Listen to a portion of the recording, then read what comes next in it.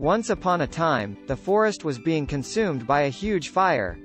All the animals in the forest come out and watch the forest burning. They felt overwhelmed and powerless.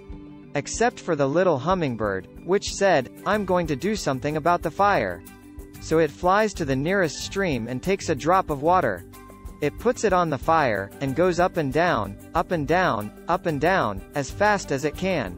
In the meantime, all the other animals, much bigger animals, like the elephant with a big trunk that could bring much more water, they are standing there helpless.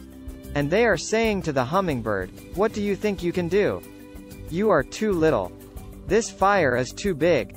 Your wings are too little and your beak is so small that you can only bring a small drop of water at a time." But as they continue to discourage it, it turns to them without wasting any time and it tells them, "I am doing the best I can." And just like the hummingbird, we are all called to do the best that we can. The end. Thanks for watching. Remember, there is power within you. Please like, subscribe and share.